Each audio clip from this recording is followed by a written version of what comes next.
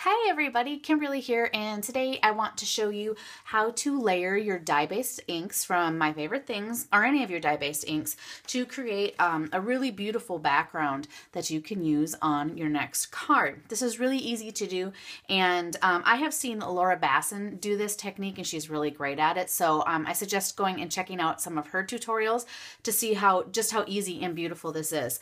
So what I have done is I have chosen some ink colors here. Colors that I think are the same intensity and brightness and will work very well together. If you're interested in the colors of these, remember down below the video I have a supply list and the names of everything that I use, so you can go and check those out. The other thing I have here is this mini ink blending tool, and this is from Ranger. I love these. What this has is this has a little foam applicator on the end, and what you can do is you can change these out when you need to change colors of inks.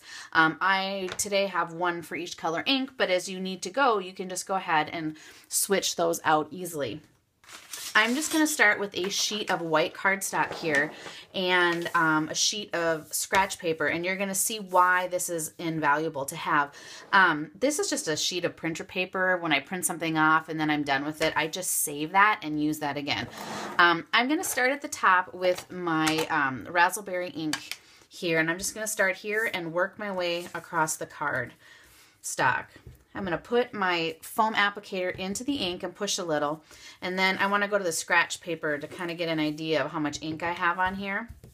And then what I'm going to do is slowly ink onto the card, or the cardstock. I'm just going to ink.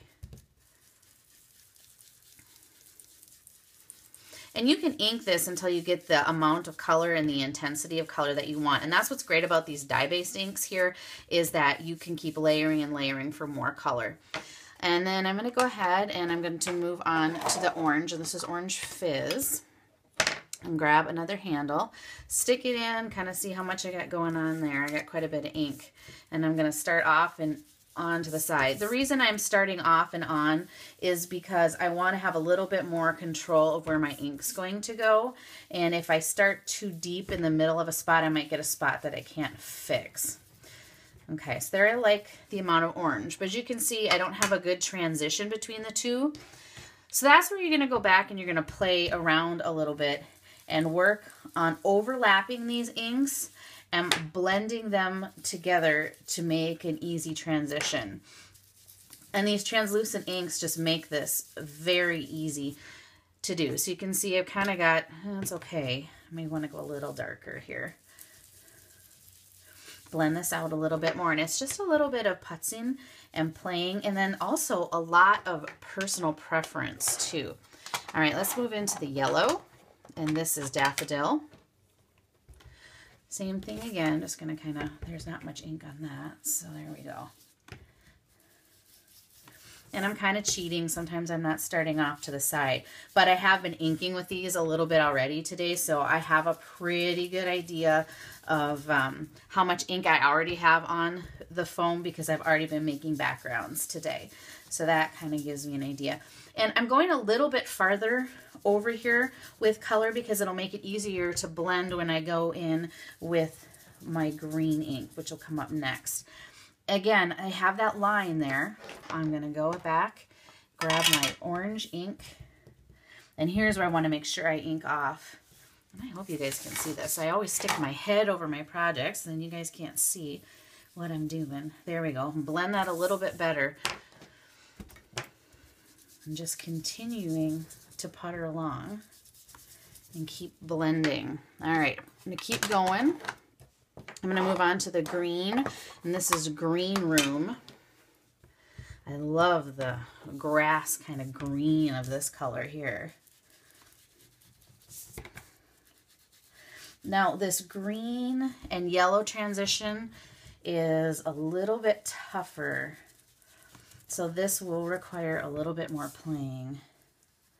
Okay, and I'm going to watch, because if I get too far in here, I'm going to get too much green where I don't want it.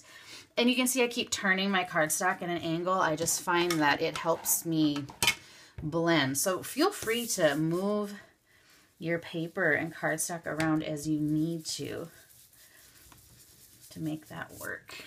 All right, I'm really gonna cheat and go far ahead here. I'm gonna do the blue. This last little bit of blue on here. I think that's the other great thing about this is every time you do this, you're going to get a little bit different of a look because you're going to use a little bit more color in one spot than you are in another. And I think that just adds to the uniqueness of every one of these backgrounds that you make. All right, go back to the green. This is a good arm workout, let me tell you.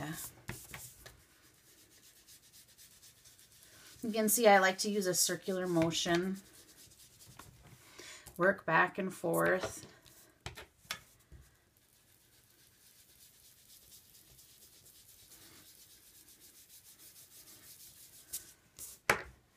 I think this is just kind of fun. And you can make backgrounds all day by continuing to ink and blend and ink and blend. Try to get some of my circles out of here. You'll also be able to tell when you need to start re-inking because you're not going to get as much of a solid coverage as you normally would.